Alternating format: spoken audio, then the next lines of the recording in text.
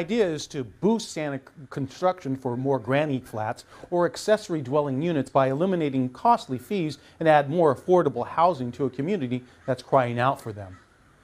We know that not only are nonprofit workers being priced out of our community, we know that our clients in our community are struggling to stay and maintain in our community.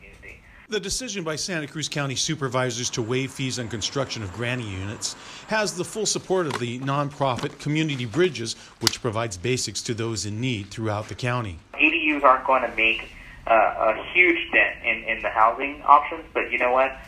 We need every single tool in the toolkit in order to move the tide against this housing crisis. Supervisor Zach Friend pushed for the waiver, which can add up to $7,500 in some cases. He says granny units are a quick way to address the housing shortage. It's a lot faster to build 20, 30, 50 of these accessory dwelling units. That can be done in months versus years, and so we think that if we can incentivize this development, we can get a lot of new affordable housing built in our community faster. On average, the county receives 50 requests for new accessory dwelling units a year. This year, the county has streamlined the process and has already received 75 requests.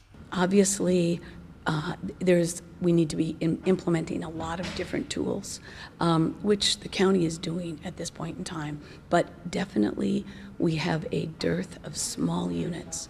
We have not been building enough of the efficiency, 1-bedroom, 2-bedroom units.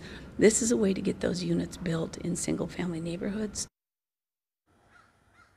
The county has provided an online toolkit for property owners to determine if they're eligible to build a granny unit. There's research for funding and other cost estimates. Dan, Aaron. Phil, thank you. This is a 3-year pilot program to figure out if any or what kind of impact this will have on the housing market.